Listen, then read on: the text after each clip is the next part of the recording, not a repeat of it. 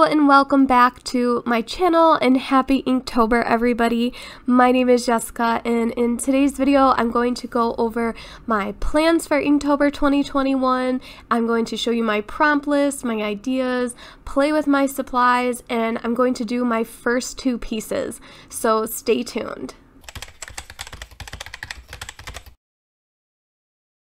So this year I picked a prompt list ahead of time.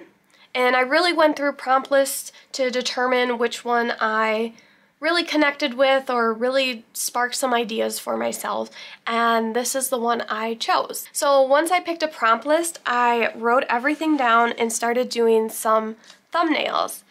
Now, a lot of these have changed already, and some of them I didn't even have thumbnails for, to just start getting ideas out there. Once I did these thumbnails, I took a picture with my iPad and started doing some digital sketching and some value scales. Once I had a final sketch done, I printed it out on printer paper. So sneak peek, this is the first 2 days, but I printed out the basic sketch and then I'm going to transfer it to my watercolor paper. I did not want to use a sketchbook because I did not want to keep erasing and ruining the paper as I'm trying to figure out my idea. So I will be using this Fabriano watercolor paper. It is 25% cotton and 140 pounds. I will be cutting them up into half sheets, and I will be transferring my sketches over to this and then inking them individually. So now that we know what kind of paper we're going to use and we have an idea of our ink drawings that we're going to make, now I want to play with my supplies on this paper to see if I can achieve the different effects and textures that I'm going to be needing when creating my pieces.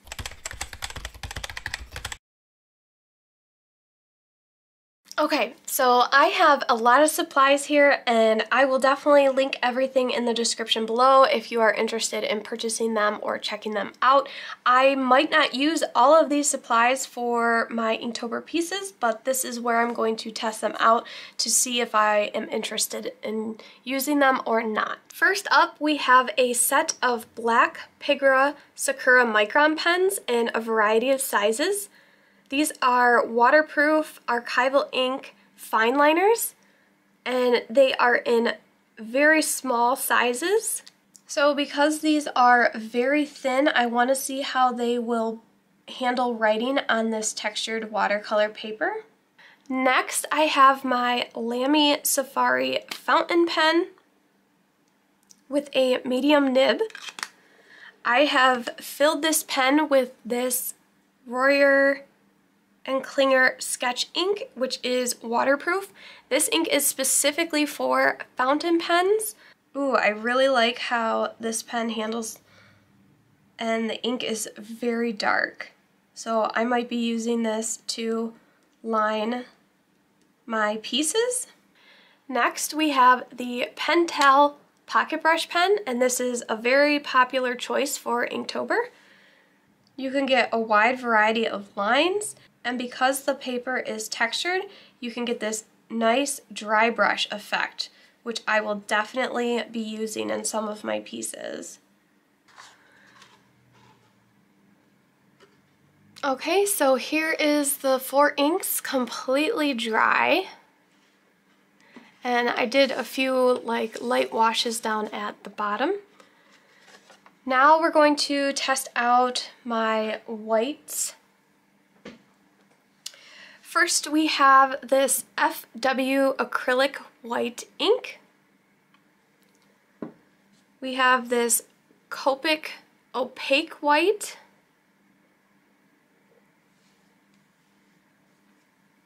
I have a Sakura Jelly Roll gel pen.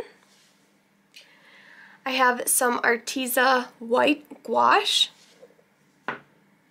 and some Turner acrylic gouache. So I just want to see how each of these looks on top of the inks.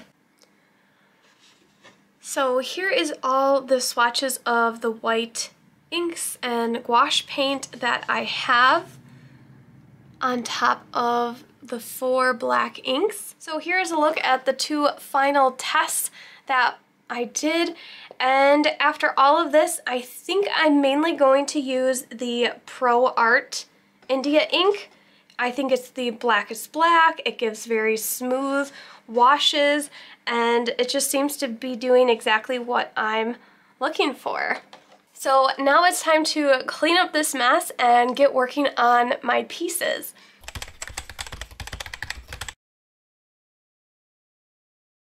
Okay, so my first piece for day 1 is feathers, and I'm using this masking fluid fine liner pen, and I wanted to show you at first in real time how slow and tedious this process is, and then I'm going to speed it up as I finish it.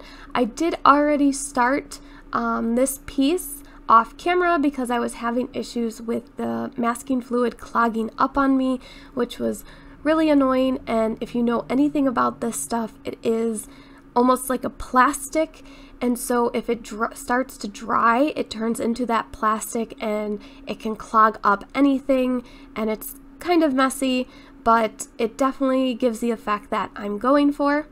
So I knew I wanted to do a peacock feather for this, but I didn't want to just do one feather. I thought that was going to be too simple, even though this piece is kind of simple as it is.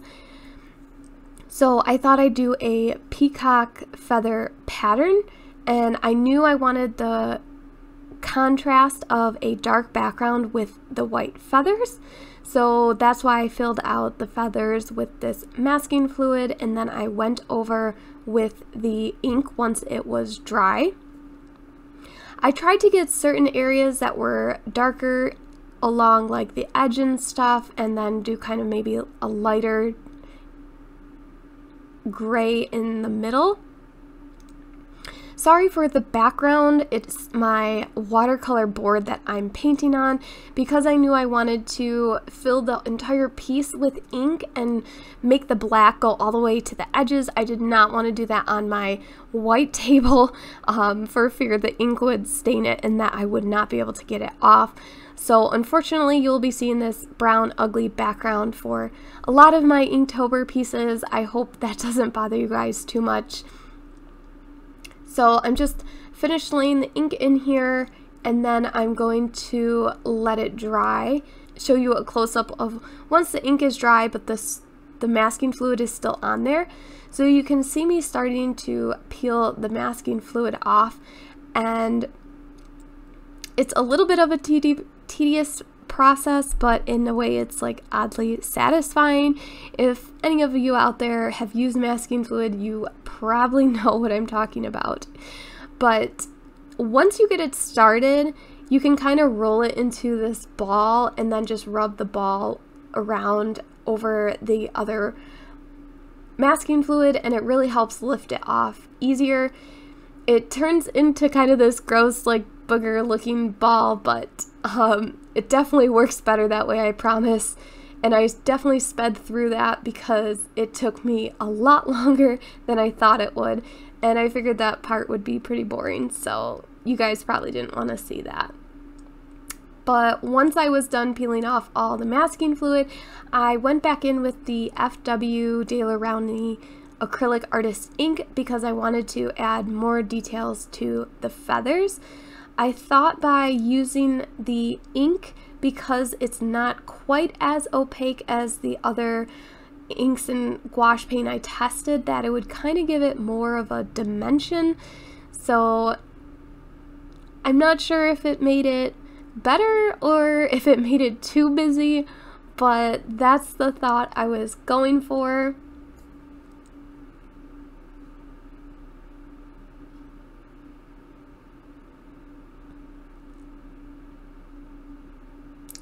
And again, I skipped around a lot because a lot of this stuff is very repetitive. I'm doing the same exact thing over again, and it's definitely taking a long time, so I figured I'd just cut a lot of it out. Once I did finish this piece though, I did go back in and fix up some of the center of the feathers, which I did not get on camera, but you will see at the end in my picture that I posted on Instagram. So here's a close-up of the semi-finished piece, and I will show you guys the picture I posted on Instagram where it is the final piece where I did edit the centers of the feathers.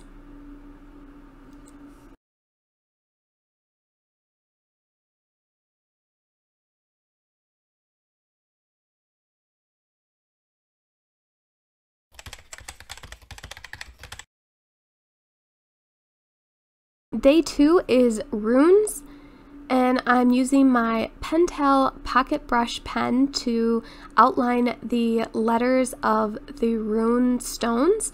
And this was one of the first pieces that I had a almost clear idea of exactly what I wanted to do for my Inktober piece, and I was really excited to do this one, though I did run into some mishaps down the road, which I will definitely show you guys.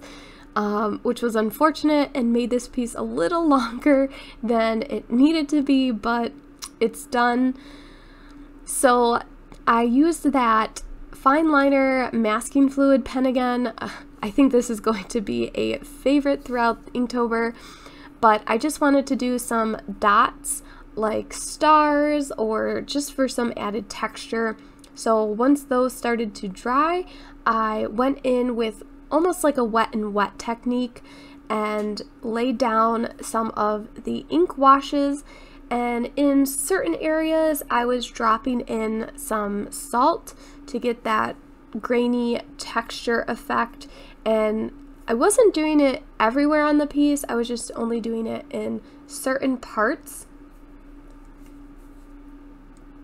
I was really trying to work fast doing this because I did not want the ink to dry and leave those hard edges that would make it really noticeable. So even though this is sped up, I did kind of do it quickly. And then that's when the first disaster happened. So I thought the ink was completely dry, and I went to rub off the salt, and it was not completely dry, and I smeared ink across my runes, which I wanted to keep as white as possible. So to remedy this situation, I already had that artist acrylic white ink out in my palette, so I figured I would just go over the whole stone and hopefully cover up as much of the ink as possible. I figured it would be too tedious to try to paint around the letter itself, so I just figured I'd cover the whole thing, let it dry, and then just go back over and hope that it didn't look too bad. And if I do anything with this art in the future, I can obviously edit it a lot better in a, Photoshop.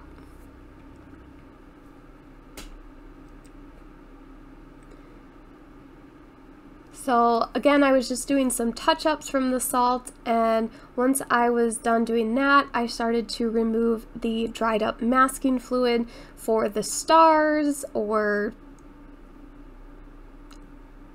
for what I guess you could call stars in the background. And then this is kind of where I ran into almost my second mistake. I knew I wanted to make the stones look 3D, so I took my Pentel pocket brush pen and went around the edge of all of them. And then I wanted to add a spatter effect with the same acrylic white ink with a toothbrush, and upon spattering I was like, oh my gosh, I just spattered all over my letters and what I just did. So I just continued to keep going with that, and I was like, I'll just have to go over it once again, which is fine. It's all a learning process, I suppose. So here I am going over those first letters that I messed up, again with my Pentel pocket brush pen. And then once I fix those original letters, then I do all the touch-ups of going over all the letters that have the spattered white ink on them.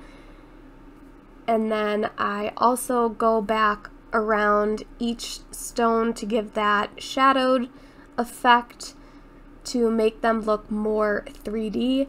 And then once I clean them up, I feel like they really do pop a lot more, which is exactly the look I'm going for. So in the end, I guess it turned out how I wanted. It just, you know, took a couple turns and zigzags to get to that final result though.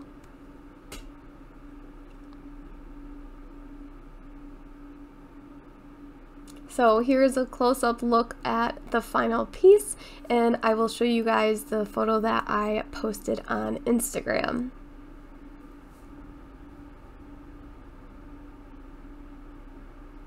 Definitely be sure to follow me over on Instagram if you want to see daily pieces.